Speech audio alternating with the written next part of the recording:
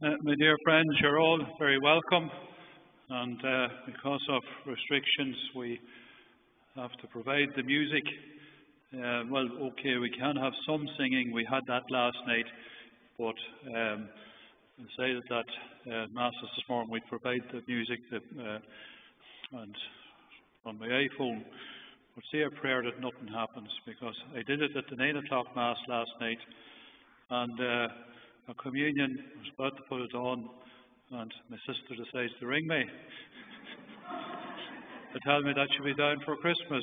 Nice surprise to get when I eventually got back to her, but not a good surprise to get at Holy Communion. Anyway, we will. You have your missalettes. I think we may be out of them at the door, but for those who have missalettes, we're Mass during the day, as we normally have at Christmas, and the entrance antiphon, we say that together. A child is born for us, and a son is given to us. The sceptre of power rests upon his shoulder, and his name will be called Messenger of Great Counsel. In the name of the Father, of the Son, and of the Holy Spirit. The Lord be with you. And lift up. Dear friends, like I say, you're all very welcome. Those of you in the church, those of you who are outside, probably in your cars, given the inclement morning that it is, those of you who are joining us online. Special word of welcome to those of you who are able to make it home for Christmas. And I don't know, there's only one or two children in the church, but I heard Santa came anyway. And yeah, you put your thumbs up down there, Santa. Yeah, good, good, good. Even the big children can put their thumbs up as well. So, anyway, we come together today to celebrate the birth of Christ. The great, I suppose, miracle, but also the great gift of God, of His Son, the gift of God of Himself, so that we can be forever one with Him. And also, I welcome you. I welcome the Rush family here this morning, who, indeed those of you who are joining us online, is the first anniversary of Kathleen Rush. She actually died on Christmas Day last year. So, just remembered I don't have a missalette myself, it's just to follow it.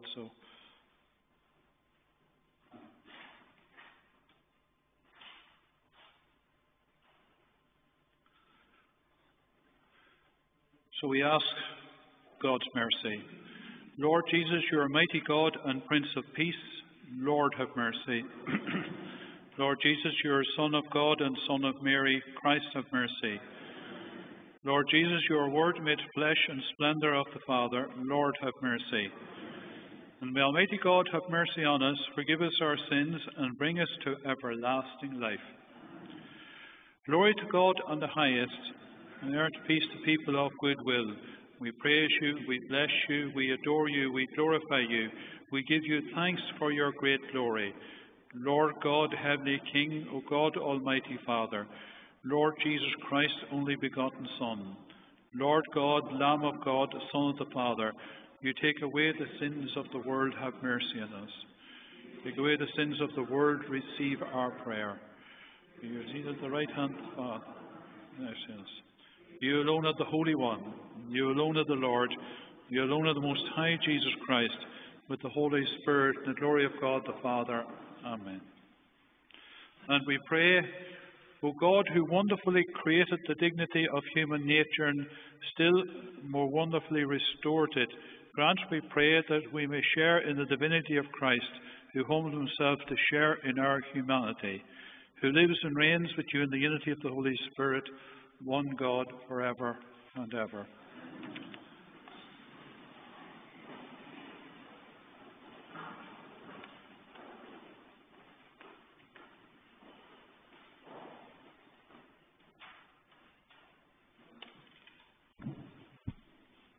A reading from the prophet Isaiah.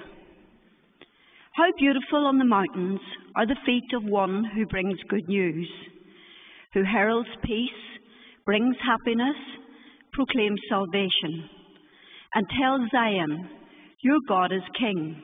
Listen, your watchmen raise their voices, they shout for joy together, for they see the Lord face to face as he returns to Zion.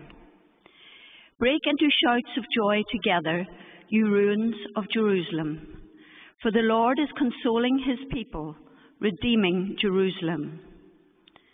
The Lord bears his holy arm in the sight of all the nations, and all the ends of the earth shall see the salvation of our God.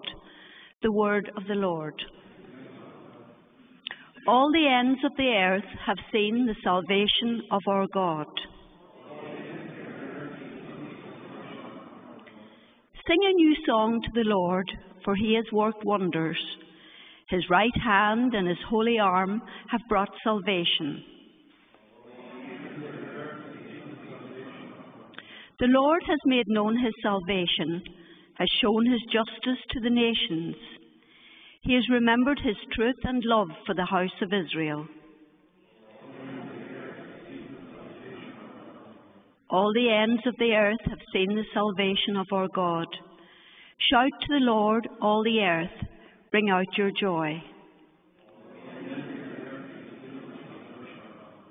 Sing psalms to the Lord with the harp, with the sound of music.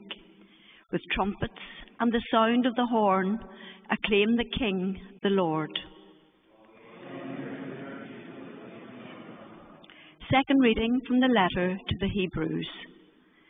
At various times in the past, and in various different ways, God spoke to our ancestors through the prophets. But in our time, the last days, he has spoken to us through his Son, the Son that he has appointed to inherit everything, and through whom he made everything there is. He is the radiant light of God's glory and the perfect copy of his nature, sustaining the universe by his powerful command. And now that he has destroyed the defilement of sin, he has gone to take his place in heaven at the right hand of divine majesty. So he is now as far above the angels, as the title which he has inherited is higher than their own name. God has never said to any angel, "You are my son. Today I have become your father," or "I will be a father to him, and he is a son to me."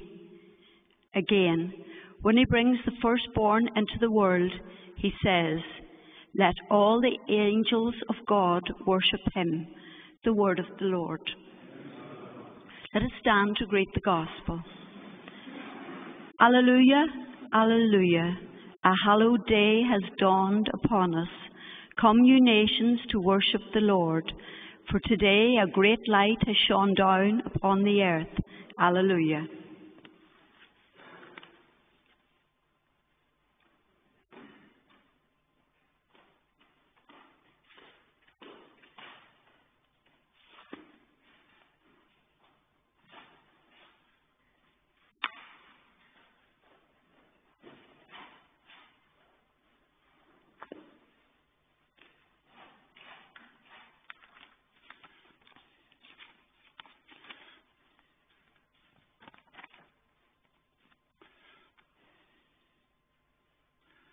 The Lord be with you. A reading from the Holy Gospel according to John.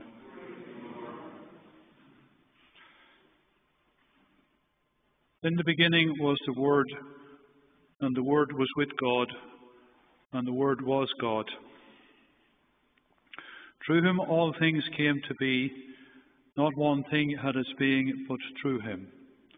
All that came to be had life in him, and that life was the light of humanity, a light that shines in the dark, a light that darkness could not overpower. A man came sent by God. His name was John. He came as a witness to speak for the light, so that everyone might believe through him. He was not the light. only a witness to speak for the light. The Word was the true light that enlightens all, and he was coming into the world. He was in the world that had his being through him, and the world did not know him. He came to his own domain, and his own people did not accept him. But to all who did accept him, he gave power to become children of God, to all who believe in the name of him who was born not of human stock, nor urge of the flesh, or will of humanity, but of God himself. The Word was made flesh, and he dwelt among us, and we saw his glory, the glory that is his as the only Son of the Father, full of grace and truth. John appears as his witness. He proclaims, "This is the one of whom I said, 'He who comes after me ranks before me, because he existed before me.' Indeed, from his fullness we have, all of us, received, yes, grace in return for grace, since, though the law was given through Moses, grace and truth have come through Jesus Christ. No one has ever seen God. It is the only Son who is nearest the Father's heart, who has made him known." The Gospel of the Lord.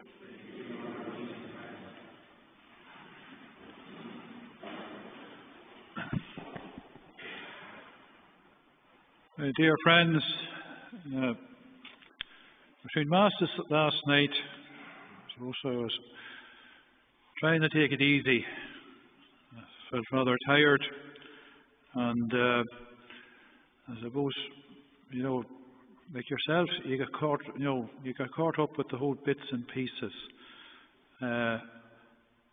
of getting ready for Christmas, and I must say that it's one of those times I envy all married men or men who have partners, because I have to wrap my own presents.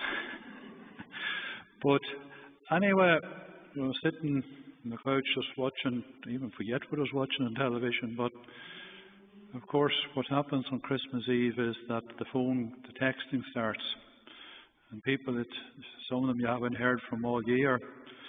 There'll be a happy Christmas message and so on. Of course, you're trying to respond immediately. But I got one message. It was a sad one in ways. It was a friend, a classmate, at least that I would know fairly well, who would be quite disillusioned with the whole thing. Not all his own fault, because he would have a number of times been let down very badly by his bishop. But anyway, he texted me anyway, wishing me a happy Christmas, and he said, now it's a pity we have to celebrate Christmas now in what's effectively an atheistic country. And to tell you the truth, I didn't like the negative tone. And I said, I'm going to reply to that, but I'm going to think about it for a while. So I did. And the reply I gave to it, I said, there's another way of looking at it. I said, the magic of Christmas means that for one day or for a few days, we can all be one. That we can all celebrate together, believer or non-believer, rich and poor, the sacred and the profane. What I mean by the profane, the secular, can be one, and the Christian and the pagan, because there's plenty of pagan stuff at Christmas. It's not bad. It's great we have it, like all the greenery and the lights and so on. That all has pagan origins. When I mention even about the union, about rich and poor, even before Christmas became to be celebrated as the birth of Christ and the forerunner, the Roman festival of Solus Invictus, that's the unconquered sun or the unconquered light. That sort of week of midwinter, the rich who all lived in the middle of Rome would throw the doors open, and the poor could come in any time, day or night, and share in the festivities. So, you know what I mean? There is a spirit about Christmas, no matter what way we look at it, whether it's religious or non-religious, Christian or non-Christian, that pulls us together, that in some way makes us one. I think it's basically, just one in hope and one in faith, And quite honestly, I think that is the gift of Jesus, the gift of the Christ child. That in Jesus, the Son of God, becoming human, taking on flesh and blood, taking on a mind, taking on a human soul. In doing so, God is announcing that He is one with humanity, that He is one with the whole creation, indeed one with the whole cosmos. Not just simply at that time, but He always has been and always will be one with us. Unfortunately, it's us that does the separating. And in fact, when we think about that, about the separating, and we think about, what the word devil means. The word devil comes, I don't know the exact Latin word, but the diablo is the Spanish, which would be very close to the original Latin. You see there a wine in the shops, Castile Diablo, the devil's castle.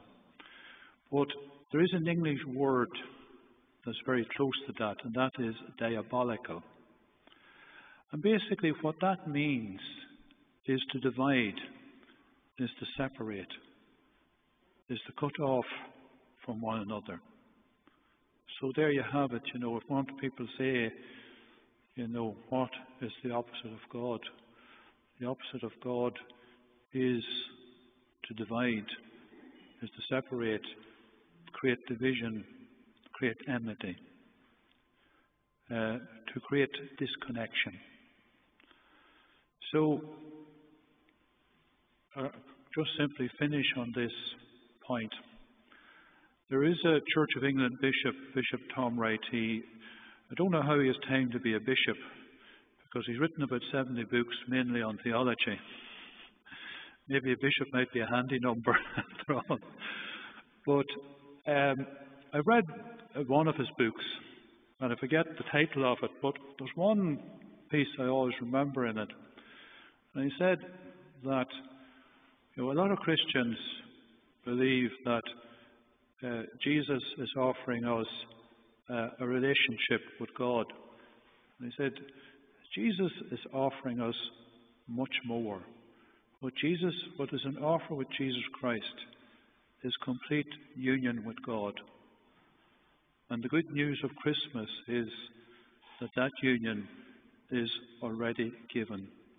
That union is there in the Christ child, and God becoming flesh and blood.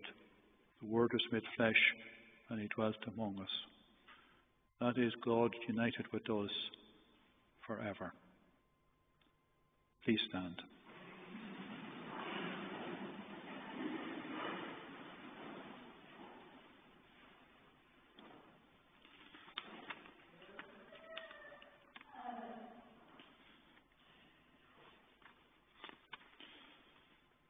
We profess our faith.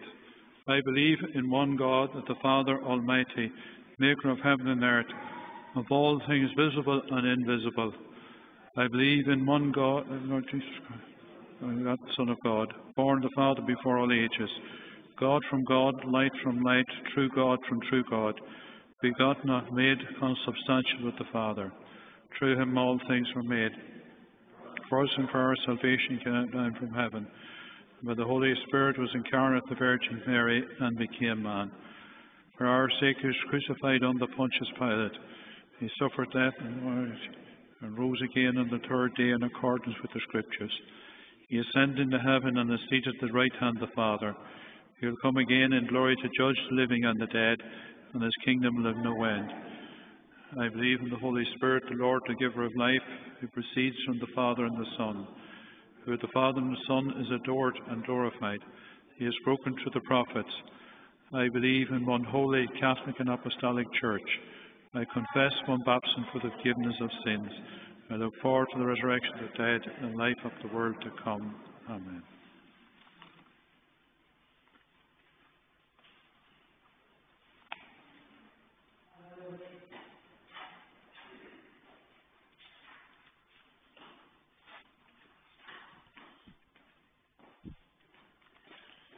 As we rejoice with the good news of the Saviour's birth, we bring our prayers to the Father who has worked wonders for us. On this Christmas morning, we rejoice with Mary and Joseph and the shepherds at the birth of our Saviour. We pray that our celebration of Christ's birth will enlighten our hearts and minds and fill us with love for our neighbour, particularly those in need. Lord, hear us. Lord, graciously hear us. We pray for Pope Francis that under his guidance we can see a rebirth in our church, and that the Holy Spirit will lead our bishops, clergy and laity in the way of love, truth, justice and the care of the poor. Lord, hear us. Lord, graciously hear us. We pray for all family members who through COVID restrictions, emigration, illness or other personal reasons are separated from loved ones this Christmas, that God's comforting and strengthening love will sustain them. As the world continues to suffer from this pandemic, we pray for a peaceful and safe Christmas and a better year in 2022. Lord, hear us. Lord, graciously hear us. We pray, Lord, for those who are not looking forward to Christmas this year. Heal those who feel sad, lonely, sick or anxious today. We ask you to give gifts of faith to those in doubt, courage to those in fear, and hope to those in despair. May they too experience the same happiness and peace that the angels gave to the shepherds. Lord, hear us. Lord, graciously hear us. At this time of joy and celebration, we think of those in our community who have lost loved ones in the last year. We also remember today, Lord, all our loved ones who have died and whose absence is felt intensely at Christmas. We ask you to keep them in your presence, where they can praise you today with the angels and share in your eternal love and joy. Lord, hear us. Lord, graciously hear us. And in remembering our faithful departed, we also remember those who have died recently. Remember Conor Maguire in London, the brother of Peter and Paul and John. Ita Duffy of Lisburn and formerly of Banna. Father John Cairns, CC in Garrison, and we probably would have seen some headlines about his death. He would be known as the motorbike man. Roisin Del Pinto, Ederney and Belique. Anna Devene of Daisy Baird, both of them of Erin Drive, in fact next door to each other in Erin Drive. So may these all are departed, and of course today as we remember Kathleen Rush on her first anniversary, may these all sleep in the peace of Christ. Lord, hear us. And in silence we remember our own personal needs.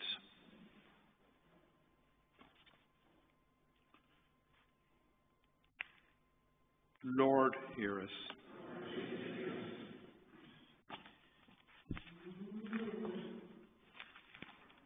God of love and Prince of Peace, hear our prayers and inspire us to be joyful messengers of the good news of salvation through all the world, through Christ our Lord. Amen.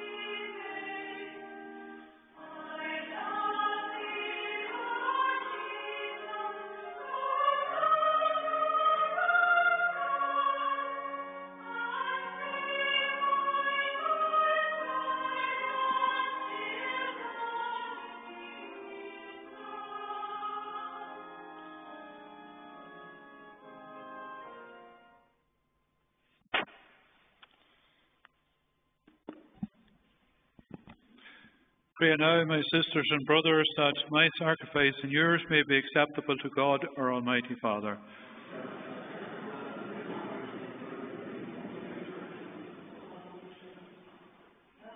Make acceptable, O Lord, our oblation on this solemn day, when you manifested the reconciliation that makes us wholly pleasing in your sight, and inaugurated for us the fullness of divine worship through Christ our Lord. Amen.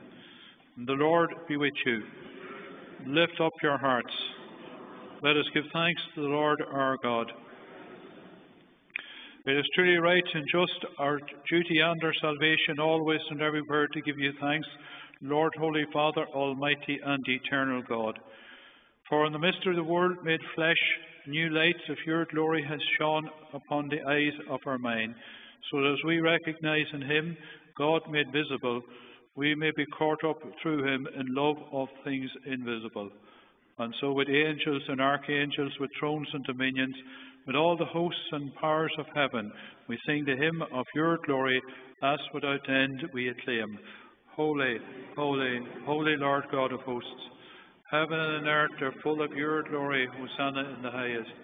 Blessed is he who comes in the name of the Lord. Hosanna in the highest. You are indeed holy, O Lord, the fount of all holiness. Make holy, therefore, these gifts, we pray, by sending down your Spirit upon them like the dewfall, so that they may become for us the body and blood of our Lord Jesus Christ. At the time he was betrayed and entered willingly into his passion, he took bread and, giving thanks, broke it and gave it to his disciples, saying, "Take this, all of you, and eat of it, for this is my body, which will be given up for you."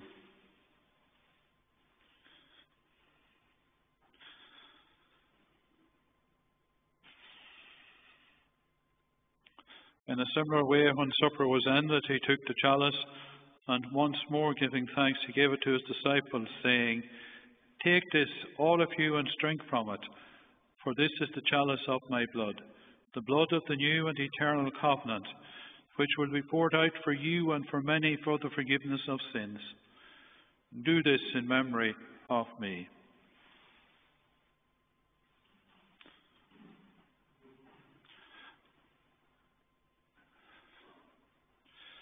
The mystery of faith. Save us, Saviour of the world, for by your cross and resurrection you have set us free. And therefore, as we celebrate the memorial of his death and resurrection, we offer you, Lord, the bread of life and the chalice of salvation, giving thanks that you have held us worthy to be in your presence and minister to you. Humbly we pray that, partaking of the body and blood of Christ, we may be gathered into one by the Holy Spirit. Remember, Lord, your church spread throughout the world, and bring her to the fullness of charity, together with Francis our Pope, and Larry our Bishop, and all the clergy.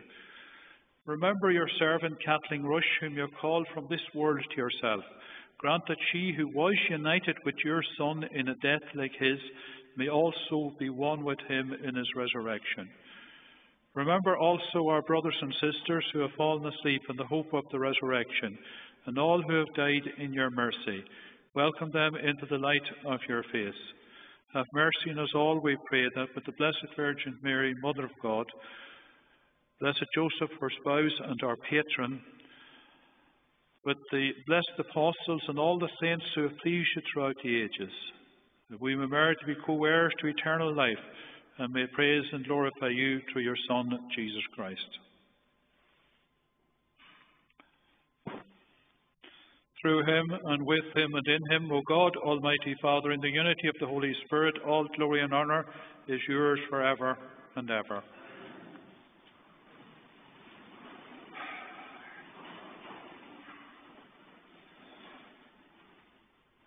So now, at our Saviour's invitation, and challenged by his divine teaching, we dare to say, "Our Father, who art in heaven, hallowed be thy name. And thy kingdom come, and thy will be done on earth as it is in heaven. And give us this day our daily bread, and forgive us our trespasses, as we forgive those who trespass against us. And lead us not into temptation, but deliver us from evil." Deliver us, Lord, we pray, from every evil. Graciously grant peace in our days, that by the help of your mercy we may be always free from sin and safe from all distress, as we await the blessed hope and the coming of our Saviour, Jesus Christ. Lord Jesus Christ, you said to your apostles, "Peace I leave you, my peace I give you." Look not on our sins, but on the faith of your church, and graciously grant her peace and unity in accordance with your will, who live and reign forever and ever. The peace of the Lord be with you always. And as this is the season of peace, and we can't make a physical sign of peace, we just pause for a moment and we pray for peace. Peace within ourselves, in our families, our neighbourhoods and communities, our country, peace in the world.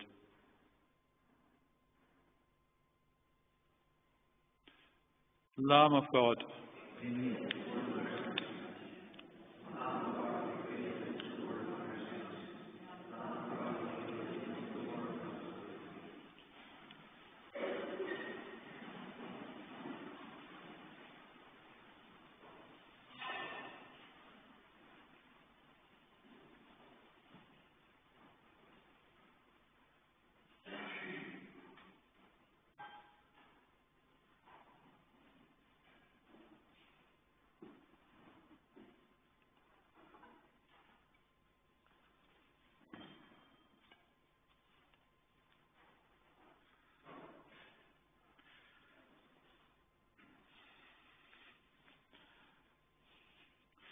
Behold the Lamb of God, behold him who takes away the sins of the world. Blessed are those who are called to the supper of the Lamb. Lord, I'm not worthy should enter under my roof, but only say the word, and my soul shall be healed.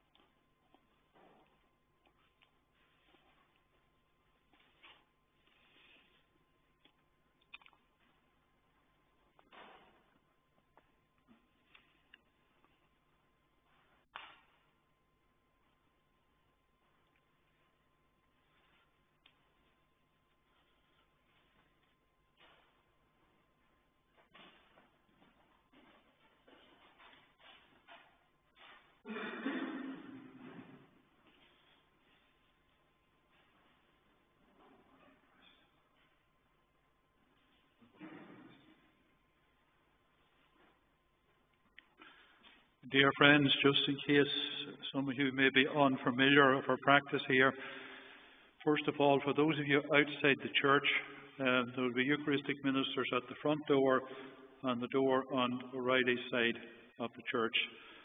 And then either here in the church, those in the centre aisles, could you please come up first and come up the middle aisle and go down the side aisles. Now, there might be one or two seats where that might be possible, just with the pillars, you know. Use your own judgment there. Now, the Eucharistic ministers may be finished before you get up to me, so if the Eucharistic minister comes in at the door, you can go to that Eucharistic minister. You understand? Okay. Just do your best to keep a safe distance from each other as you're coming to Holy Communion.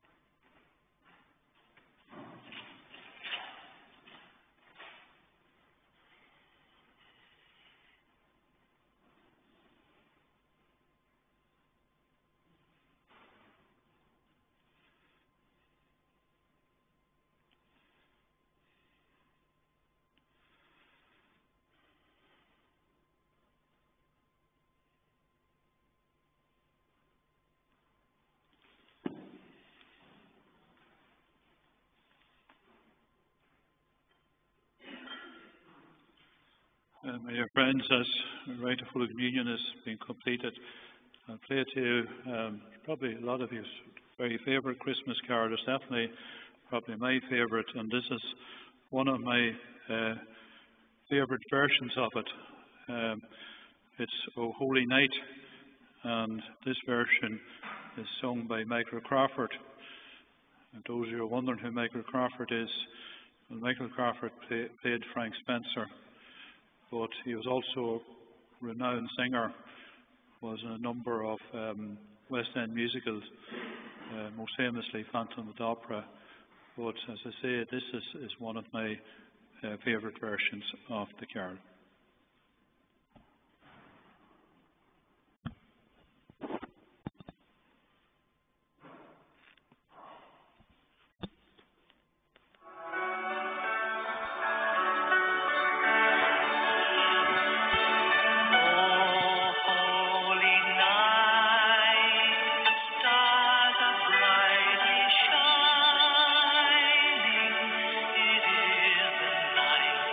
Of a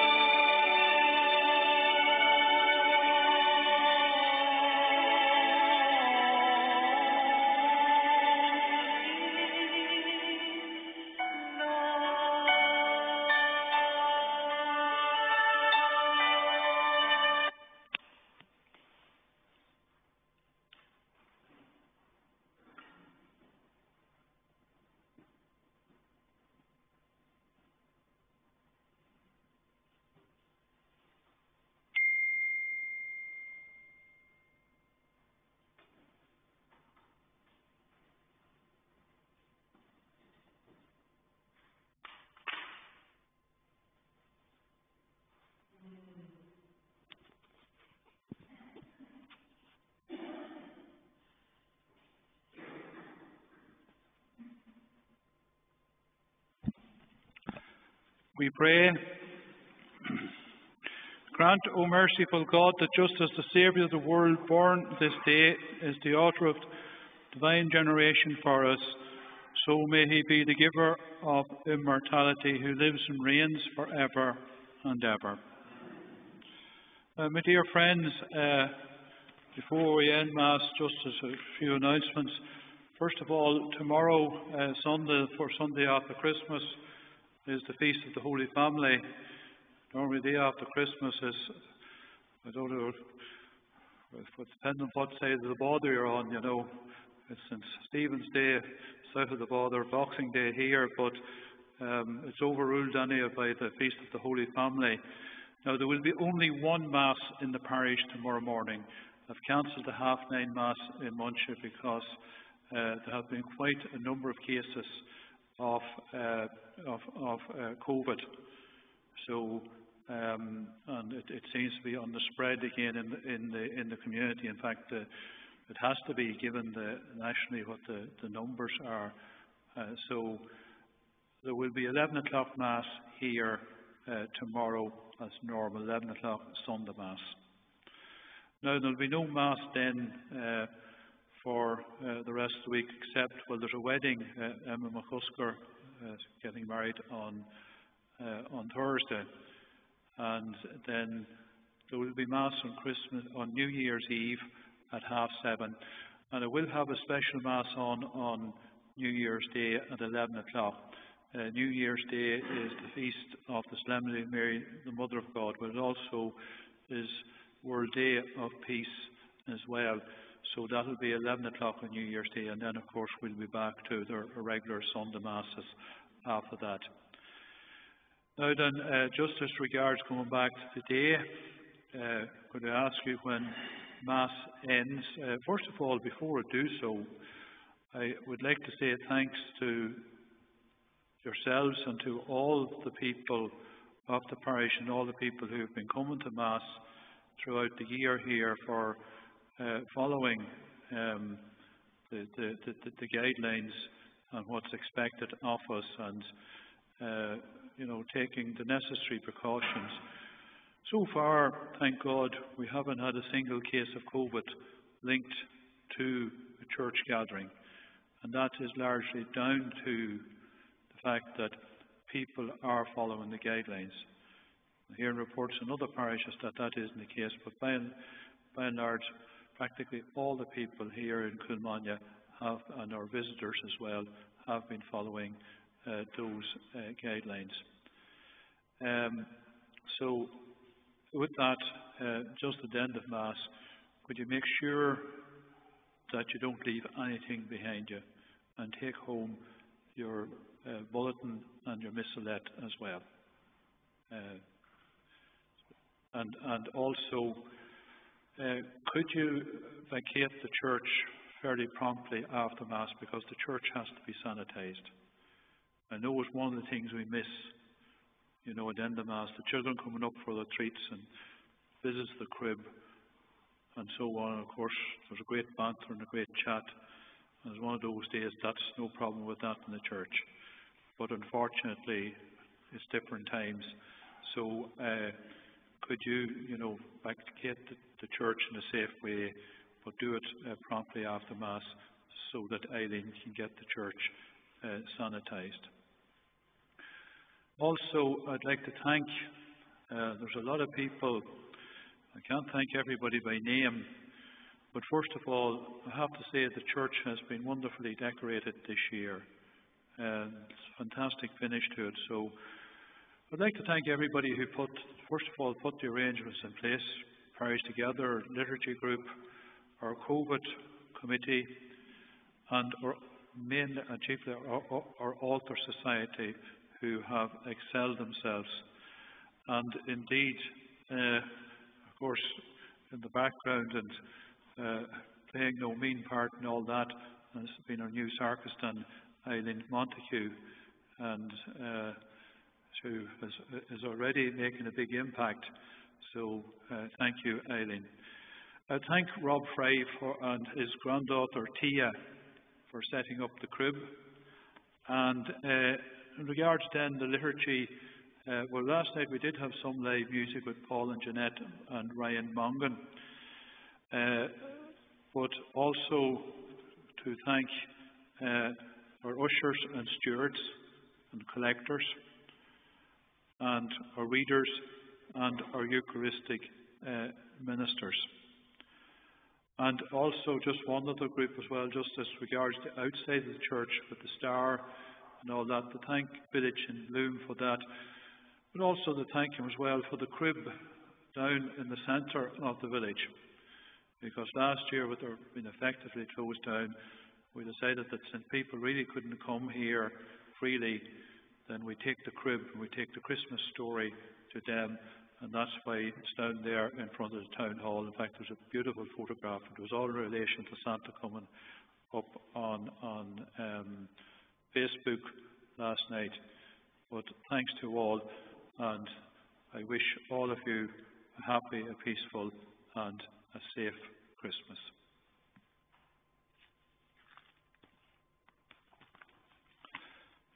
The Lord be with you.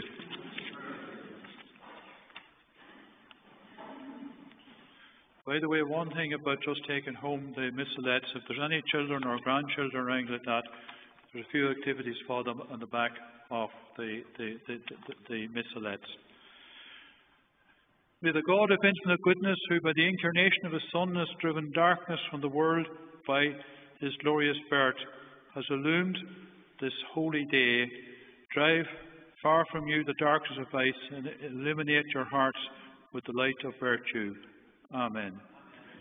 May God, who willed that the great joy of his Son's saving birth be announced to shepherds by the angel, fill your minds with the gladness he gives and make you heralds of his gospel. And may God, who by the incarnation brought together the earthly and heavenly realm, fill you with the gift of his peace and favour and make you sharers with the church in heaven.